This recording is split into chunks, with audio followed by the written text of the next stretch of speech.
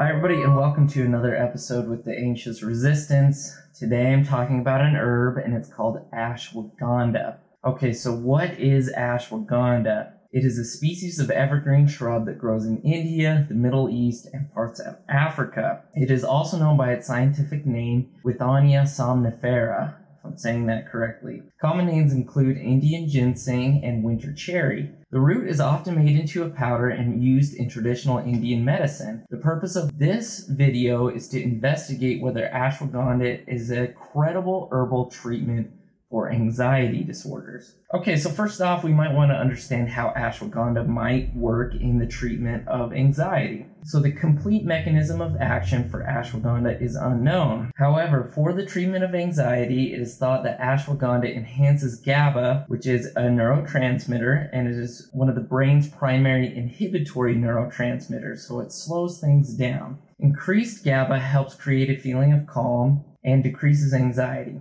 Ashwagandha may aid in the binding of GABA to the neuron, increasing the efficiency of its function. It is also thought that ashwagandha may also regulate serotonin in the brain. Serotonin is one of the neurotransmitters primarily responsible for mood. Increased serotonin has been tied to a decrease in depression and anxiety symptoms. Okay, so what evidence is there that ashwagandha can be used in this manner? I'm going to go through some articles that I found and that have concluded that there is some use for ashwagandha for this purpose. The first article states, "The findings of this review are promising. Ashwagandha is an extremely useful resource for the treatment of depression, but the study also found that there is still a lack of evidence supporting the use and effectiveness of ashwagandha."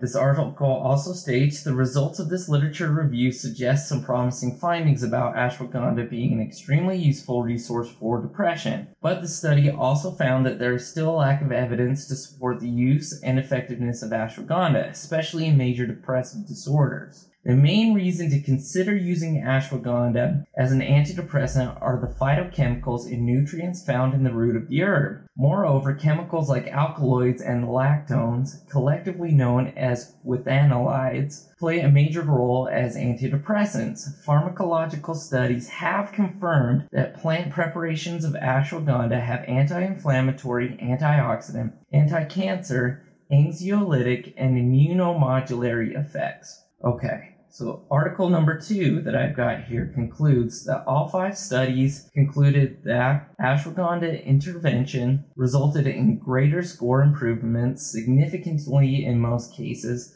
than placebo, in outcomes on anxiety or stress scales. Current evidence should be received with caution because of an assortment of study methods and cases of potential bias. So that's saying the articles that they reviewed for their study may have had some bias and may not have had the strongest study methods. So some of this stuff you have to take a little bit with a grain of salt. Article number 3 concludes ashwagandha root extract is a natural compound with sleep-inducing potential. It is well tolerated and improves sleep quality and sleep onset latency in patients with insomnia at a dose of 300 milligrams extract twice daily. It could be of potential use to improve sleep parameters in patients with insomnia and anxiety, but this needs further large-scale studies. Article number 4, and again, all these articles will be in the full article on our website, which will be linked in the description below. Article number 4 concludes, "This is the first clinical study assessing ashwagandha for its safety and efficacy. Treatment with one ashwagandha capsule once daily for 90 days improved memory and focus, psychological well-being, and sleep quality, reduced stress levels, and was safe and well tolerated." Article number 5.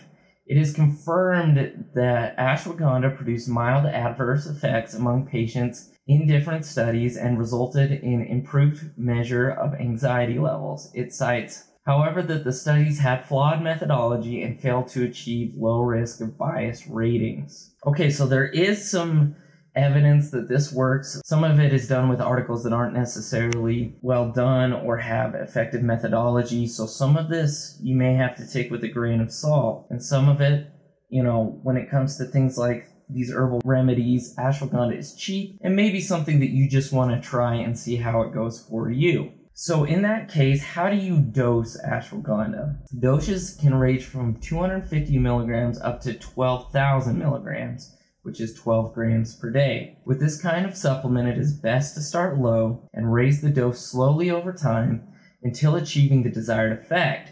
Do not take more than is necessary to treat your symptoms, because if you do, you may end up with a lot of side effects. It may be best to use ashwagandha with the supervision of a doctor or other medical prescriber. So what are some potential side effects that you could have with ashwagandha? They include diarrhea, headache, sedation, or nausea. Ashwagandha should not be used during pregnancy or while breastfeeding. Somnolence, which is excessive tiredness, diarrhea, stomach pain, and abdominal pain have been more commonly reported with ashwagandha use. So overall, what are some positives or pros of ashwagandha? It is an established treatment in traditional Indian medicine. It is cheap and easy to get online. So this is something that you can easily try, you can easily get for yourself, and see if it works, help relieve some of your symptoms. So what are some negatives or cons of ashwagandha?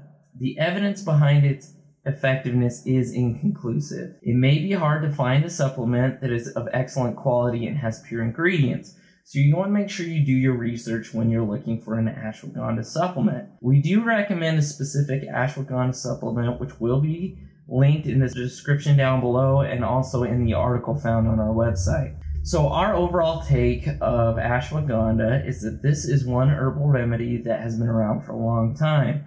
The conventional wisdom says that it is effective for anxiety, but the jury is still out in the court of modern medicine. It may or may not improve your symptoms. There are a whole lot of other treatments with more established safety, tolerability, and efficacy than ashwagandha. Ashwagandha should be considered a treatment of last resort, or it should only be considered in cases of mild anxiety where symptoms are subclinical. Subclinical would mean that the symptoms do not qualify someone for an anxiety disorder as outlined by the Diagnostic and Statistical Manual of Mental Disorders, otherwise known as the DSM-5. If you think that ashwagandha may be an effective treatment option for you, then it is best to choose a supplement from a high-quality source. Start your dosage low and raise it over time. This will help you to limit any side effects you may experience. Always be cautious and use reliable information when using herbal supplements. Thank you so much for watching this video. If you enjoyed it, please like the video, subscribe to our channel if you want more,